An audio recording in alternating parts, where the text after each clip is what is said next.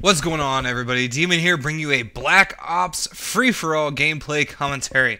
Got a little Spaz 12 action actually going for you on Hangar 18, and I've been trying to do different weapons like you guys asked and things like that, so I wanted to do something that was a little bit more close range, a little bit more run and gun with the Spaz 12, so got a little something different for you guys.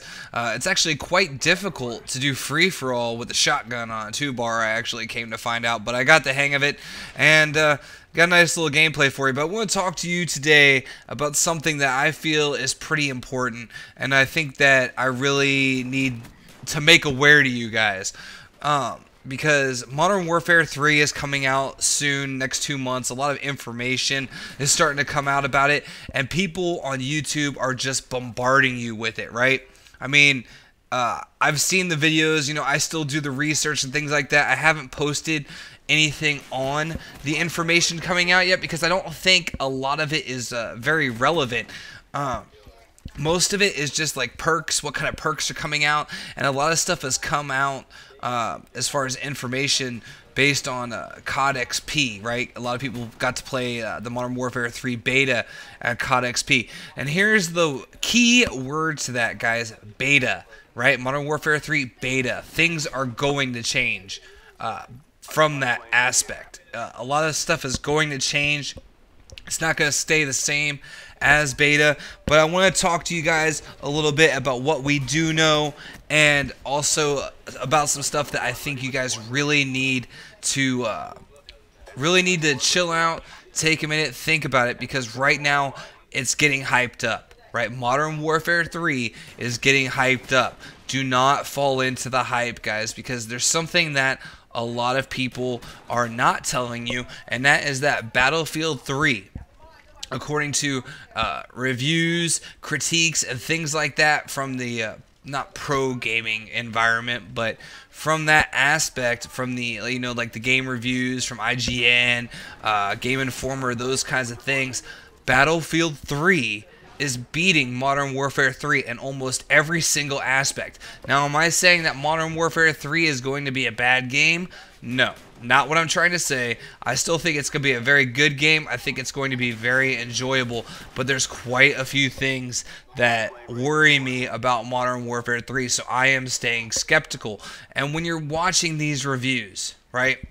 When you're watching these reviews on YouTube and you're listening to what people had to say and you're reading about this stuff, remember, it's only in beta right now, and take everything with a grain of salt. Okay, these are just people's opinions, and one of the problems with YouTube, and I hate to say this, I really do, but one of the problems with YouTube is that when something comes out that they know people want to know about, right, that they know people want to know about, they instantly do a video on it with whatever little information that they have and try to not hype it up, but they try to make it sound really good, get people really excited because they want you to watch that video.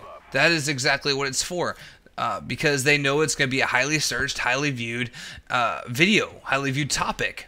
So a lot of this stuff I think is coming out premature or is not skeptical enough, and I think that honestly right now the way it sounds, Modern Warfare 3 scares me. I think it has the potential to be very good, but I also think it has the potential to be very bad.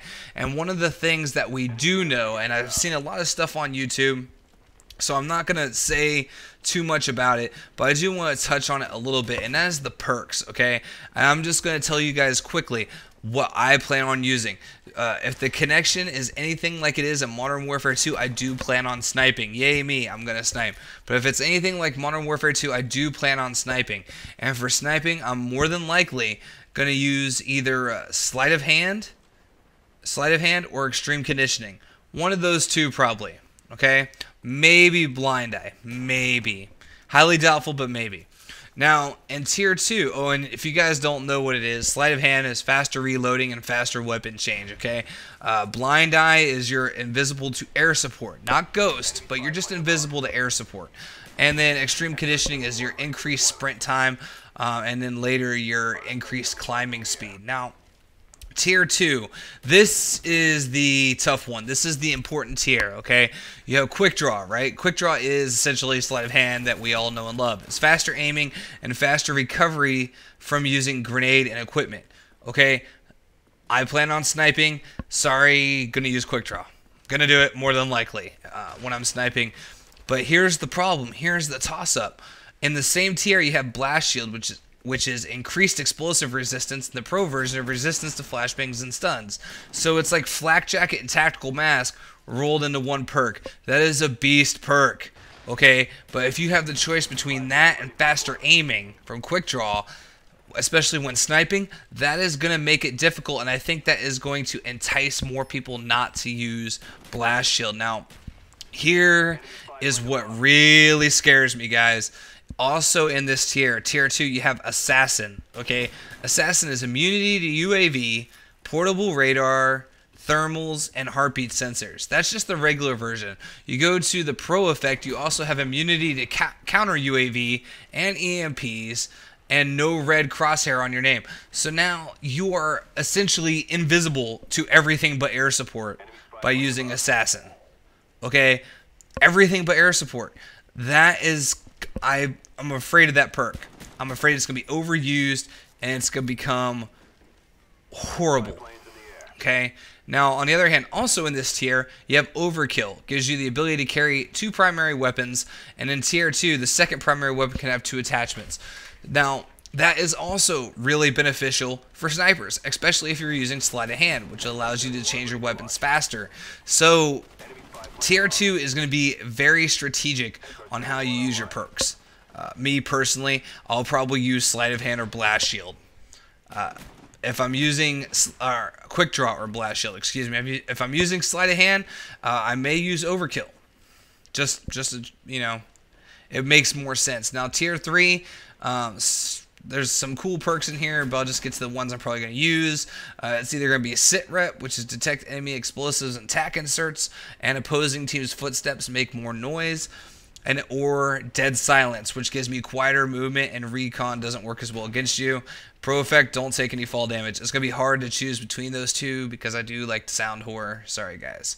But that is the end of it. Remember, take everything with a grain of salt. Don't fall into the hype. Be wary, be careful, and let's have some fun. This is Demon, and I'm out. Peace.